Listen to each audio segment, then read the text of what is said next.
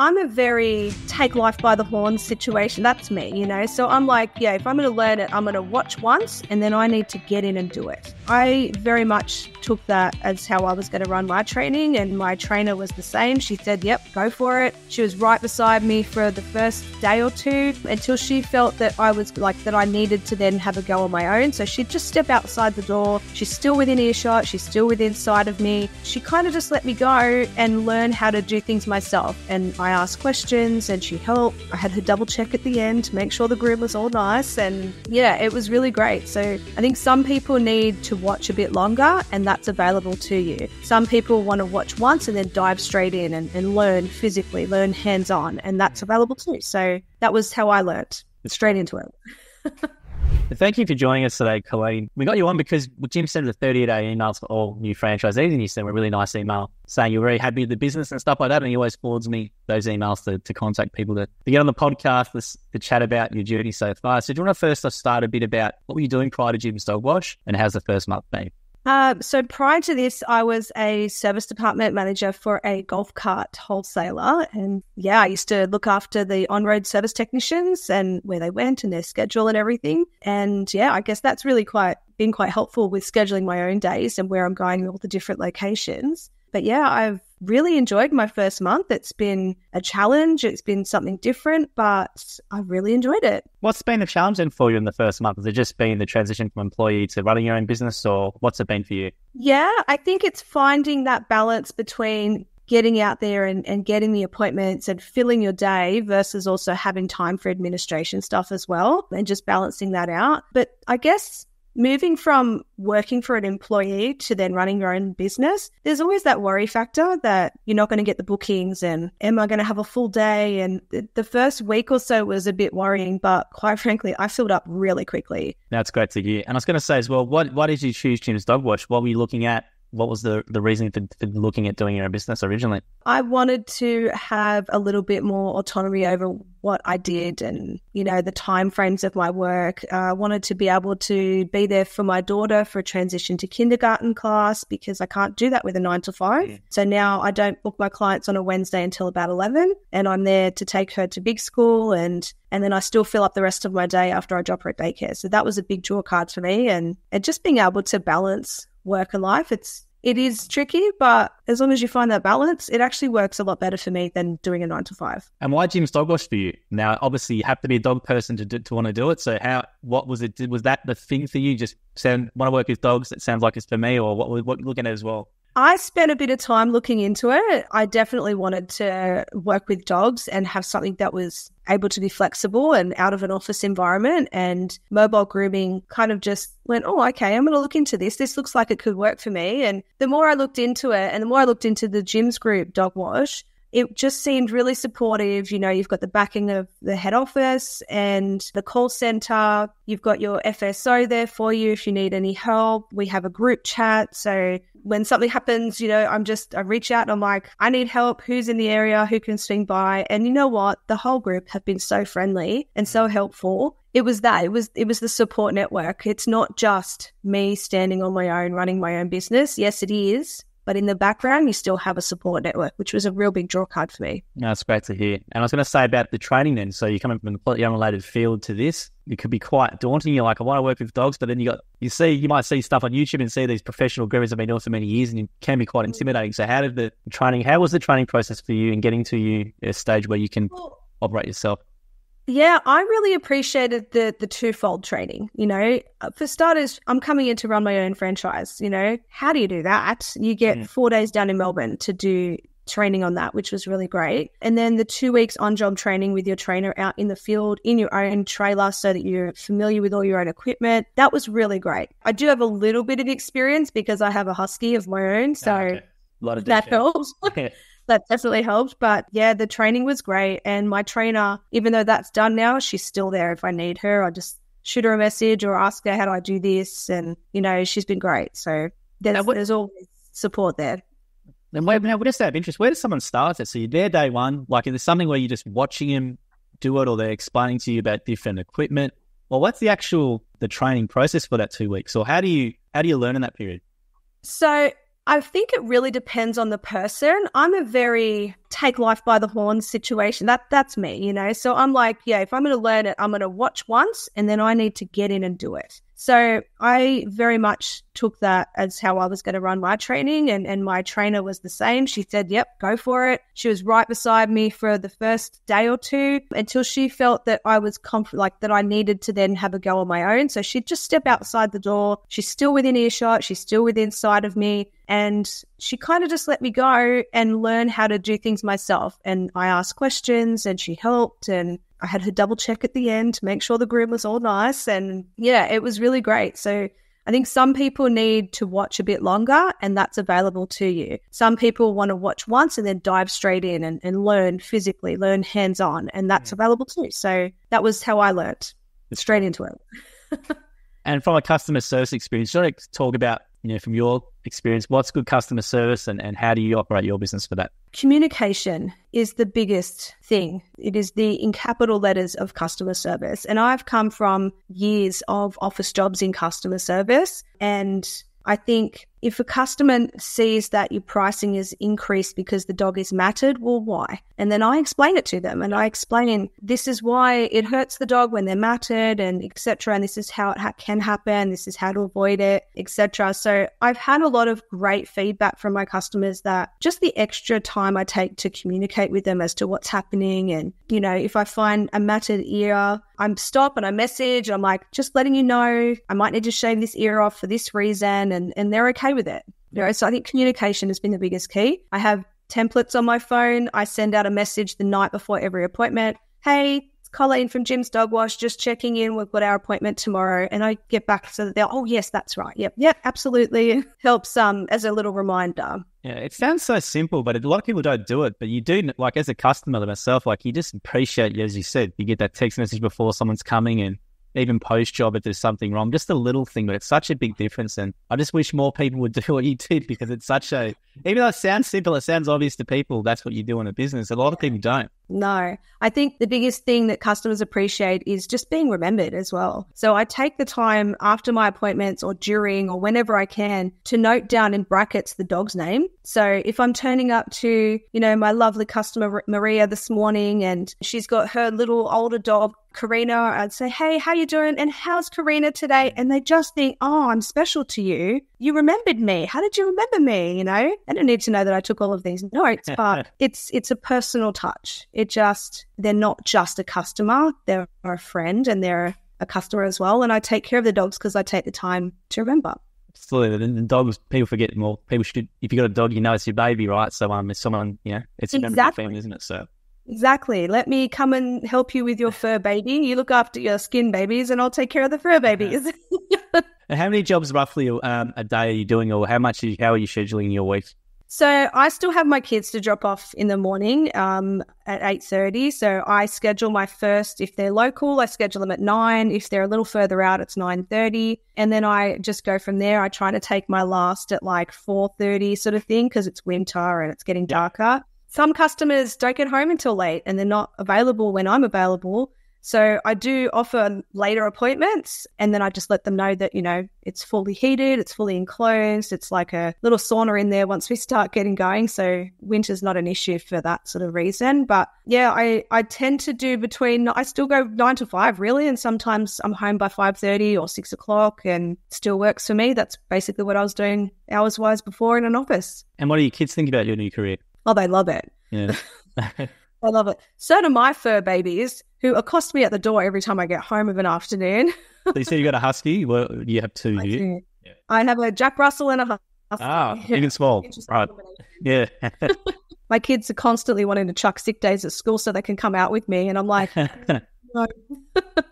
That's good. And how they notice the change in you maybe overall? Like, are you more happy, you think, doing this, or about the same, or how's the difference for you been that way? Yeah, I think I'm probably a little bit the same to start with. I mean, I'm only, 5 weeks into it at this point, out on my own. But just being able to come home, do a quick clean, and then that's it. And I make a point of stopping, and I wait till after bedtime to do any computer work, because then, they still need their mum as well. And that seems to work for us. That's great. And I was going to say, you're happy with the income level as well so far? You've just started, but you're happy with what you're doing? Yeah, I am actually. It definitely goes back to what I said earlier about the worry factor, like, oh, am I going to have enough bookings? Am I going to, be able to bring the money in that I need to support my family? And so far, it's been spot on. It's been great. I'm working on the pay for work guarantee at the moment, which is, again, supportive from Jim's group and from my franchisor. And it's really been fantastic. I've been meeting that mark every week, and it's been great. You've been meeting the mark. Oh, that's fantastic. Almost meeting the mark every week. Yeah. Some weeks, yes, over and above, and other weeks, tiny bit under, but altogether on an average, I've been getting them. Yeah, nice. That was good because obviously the pay for guarantee. Are you offering free services or discounts for yours, or which one are you doing? Yeah, I had free services I was offering in May, and I got to a point. I'll be honest, I got to a point where the last week of May I had to turn my leads off because I was fully booked, and I couldn't offer any more at that point. So I wanted to. I was getting to a point where I was booked up 3 weeks in advance, and customers were getting a bit upset with that, which is understandable. So I opted to turn my leads off for a week just to bring my lead times down, just to, have that better customer service for my incoming customers. Yeah, and you should hopefully the repeat bookings, obviously. So you're only 5 weeks in, but I think it's every month or 2 months people get. I've already had some repeats start coming through today, actually, this week. Yeah. That's awesome. Yeah, that's great. That means you can get off the, you won't need the pay for a guarantee once those repeats start booking in, and you'll be flat out not knowing what to do with all the excess work and referrals that come your way. Honestly, I'm not even worried about that anymore. 5 weeks in and I've lost that worry factor because I've already got bookings into August. That's great. Yeah. And I was going Well, and going into the business, is there something like knowing that you know now that you'd advise maybe someone looking at maybe doing what you've done? Is there any advice? Like, is there anything that you found that would help someone else in regards to what you've been doing? I would simply say just be informed. Yeah. Jim's group offers a lot of opportunity to be informed about what it entails and what you need to get started. I do have customers that have said to me, oh, how do you go with this? How does it work? And one young girl was very, very keen, but unfortunately didn't have a driver's license. So she's got to sort that out first. But, you get the opportunity to have a Zoom meeting with someone from head office and ask them what questions you need. And then you've got a one-on-one meeting with them again. And there's plenty of opportunity to get information and get answers for the questions you have before you start. And I really appreciated that. And that's why I chose Jim's group. And from a customer's point of view, I was going to say aggressive dogs. A lot of people might say, my dog's a bit aggressive or has had a bad experience before. Can you help? So have you had that experience yet so far? Only though you're early on. And how do you go about dealing with those type of dogs? So I have been bitten on my finger already. Yeah. And it was because the dog was heavily matted, very close to the skin. And obviously trying to shave that out can be quite uncomfortable for the dog. Talking to them, in a reassuring voice, not getting upset yourself. And obviously being my own business, I'm in a position where I can say, okay, I have to stop. I don't just walk away. I've been in contact with that customer again, and I've said to her, the recommendation is to see the vet and see about getting the dog sedated so that we can shave the dog down while it's asleep. And it's more comfortable for them. So I have had people say, oh, I've got an aggressive dog. I'm like, that's okay. Let's book an appointment. I'll come out and we'll see how we go. If it doesn't look like it's going to work, then that's okay. We just call it a day. And now advising on, that's good advice. And I was going to say the other one I had for you is about advising on hairstyles. Because obviously there's certain customers who might want something to look a certain way, but it might look a different way. So how do you go about advising them on that, or how do you make those recommendations? I will often ask the customer, do you have a photo of your dog when you loved the look of it? When you loved their groom, what is it that you're looking for exactly? And if it's more an explanation, I say, okay, do you have a photo from that time that you could show me and text it to me and I'll work from that. I have had customers with a Pomeranian ask for a lion cut, the lion cut with the big mane and the puppy legs. And, yes. And I'll accommodate wherever I possibly can. And they were happy in the end anyway. I've got 2 Shih Tzus, so we get a whole different bunch of cuts as well. They get the line cut as well sometimes, those Shih Tzus. So I'm familiar with that. And I was going to say as well, the products that you use. Now, it's always interesting to people, what sort of products, is there particular types of shampoos, or is there any sort of, obviously they're all animal friendly, but what brands, or is there anything people should consider when it comes to the shampoo? Is there much of a difference actually, even at all? It very much depends on the skin and the coat of the dog. I use Petway pet care products, and they've been great so far. They've got a gentle wash for sensitive skin as well, and I've used that on a few dogs with sensitive skin or eczema and things, and it seems to, work quite well. You obviously, you're not restricted as to what products you can use as long as they're animal safe products. Some customers have requested Malaseb, which is, a medicated shampoo for dogs with specific skin problems. If they don't have it themselves to use, and obviously you've got to keep in mind that if they say, I've got this bottle here, I always check the date, make sure it's still, I'll ask them to check the date before I come out. But if not, then yes, you can have all these different types of shampoos. But quite frankly, just the everyday I've been using has been quite good, having good results. Yeah. And the doggy colognes. I love the doggy colognes. Yeah, the cologne, the beast. Yeah. I've seen, I think Hannah and Costa in South Australia, I saw a blueberry facial they were giving a dog. I've seen a few things I didn't even know that existed. Yes, I'm looking forward to getting into the blueberry facials. I'm actually hoping to do a little, July giveaway with the blueberry facial. Yeah. What's your Facebook page? So what can people follow to get on? Jim's Dog Wash Gledswood Hills. There we go. Facebook page, yes. And the dog cologne as well. So that's the big thing now, is it? Post-groom, post-wash people? Yeah. So once they're fully washed and fully dry, we spritz on a little doggy cologne. It's like that new car smell, but it's a new dog smell. And I like to put on I have a girly girl one, which is very florally for the girls, and coconut, it's like coconut cabana or something for the boys. They smell like a pina colada. It's great. And then there's the baby powder one, and I've tested them on my dogs, and they last a good 2 weeks, 2 to 3 weeks, and my dogs still smell great. So I love those. I was going to say as well, the trailers themselves, you mentioned before, obviously the trailers, everyone thinks, is it cold, is it damp, or is it going to be warm enough, is it cold water? Do you know what I mean? Just talk about the trailers themselves and how comfortable it is for the dog. So I obviously started my training when it was still a bit warmer, and then I've gotten right into doing it on my own during the colder months now. So this last month, it gets foggy in there. It gets so toasty warm. As long as if there's a cold breeze, I'll shut the doors, and the customers are okay. If they question it, I let them know why. And I just say, I'm just going to close the door because that cold breeze with your dog that's wet, it's not going to be comfortable. We close the door, and there's a great heater. The water is warm. You can set temperatures. You check it, and some of my dogs end up like steaming. They're just so nice and toasty warm when they come out of the bath. And then the dryer is heated as well. So they get a warm bath and a warm dry down. Yeah. And I can't complain. Like, I don't wear my jacket when I'm working because it's so toasty in there. You don't need it. And how do you find working the trailer itself? Because it is a confined space. So how do you go deal with that?